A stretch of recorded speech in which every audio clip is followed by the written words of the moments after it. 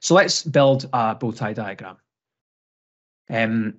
Let's visit a brand new visitor attraction that's just opened called Dinosaur Park. And please note, this has no way been inspired by the Jurassic Park books or films. So the new attraction is a T-Rex.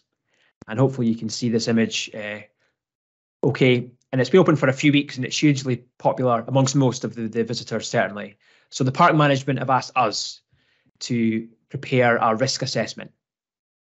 And you might be having a look around right now. You can maybe see some hazards. You might even see some barriers. You know, we've got a perimeter wall, park entrance gate. We've got a command center watching over the park. In the bottom corner, you might not be able to read them, but there's lots of manuals, training records, insurances. We've got a park full of visitors. In the top left, it looks like we've got an emergency response team ready to go and plenty of emergency exits. But also there's a few suspicious characters lurking outside. So for those on the call who are familiar with risk management, perhaps you're already thinking of some hazards and some consequences, some barriers. You know, so our hazard, of course, is our angry T-Rex, you know, that could get out of the cage.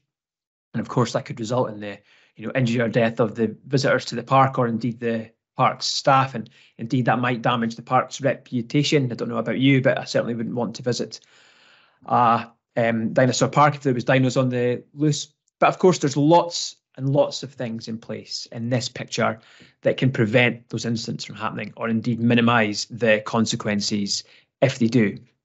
You know, the T-Rex is in a pretty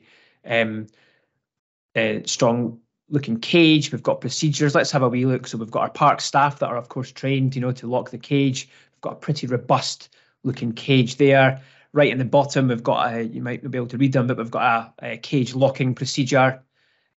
We've got, you know, park ranger training and competence records as well. That's a pretty big lock on the cage as well.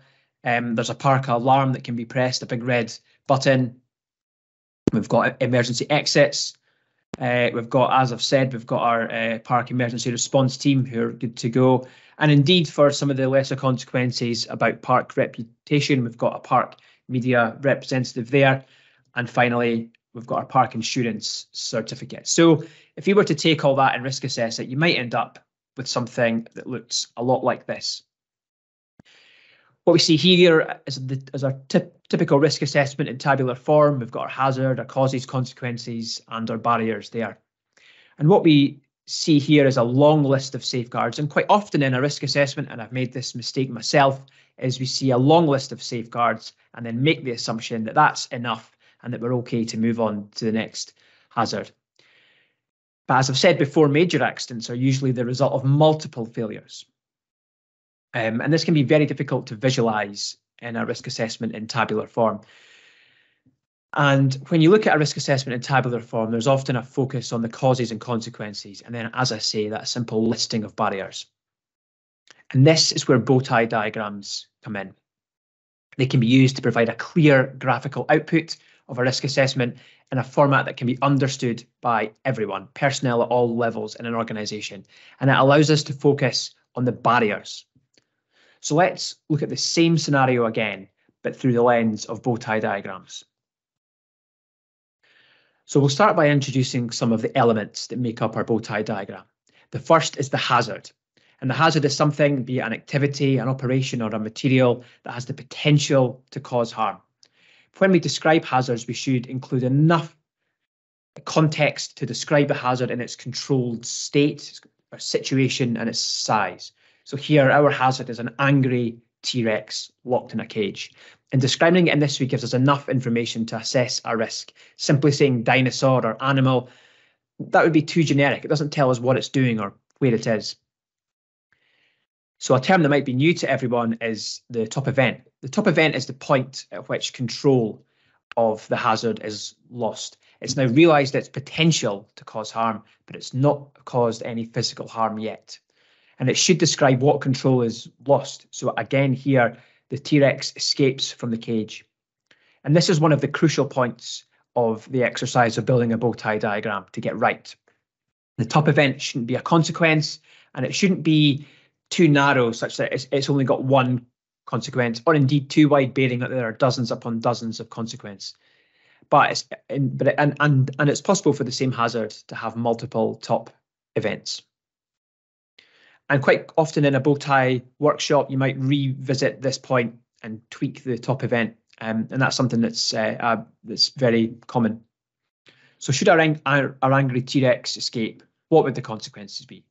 Well, the consequences, of course, are the harm or the damage that could result from the top event. And it's common, of course, for a top event to have many consequences.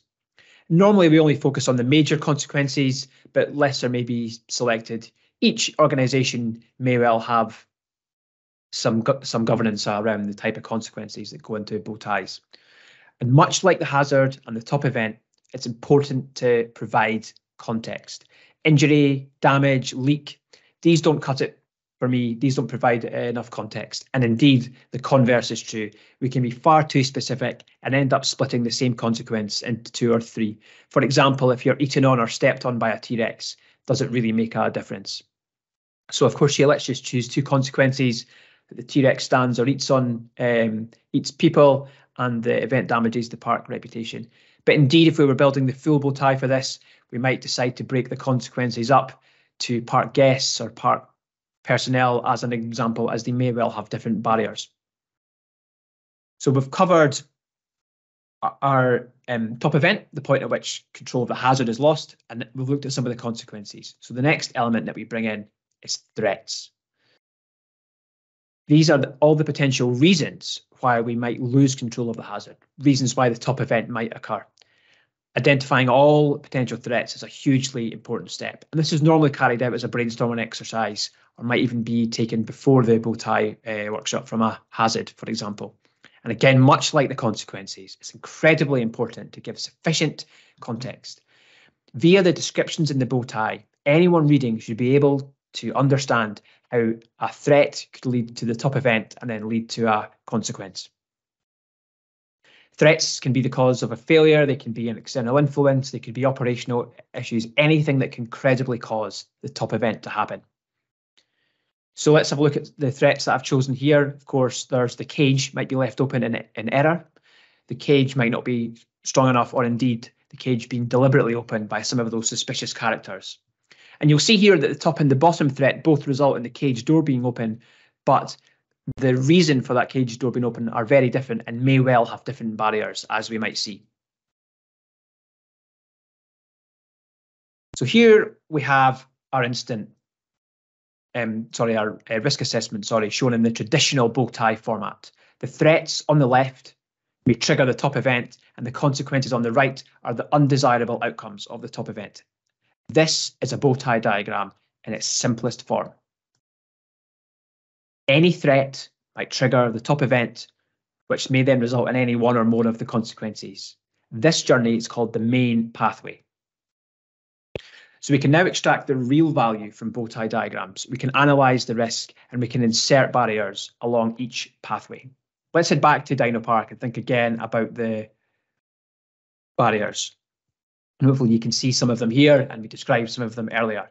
So instead of listing them in a table, let's insert them along in the right place on the main pathway.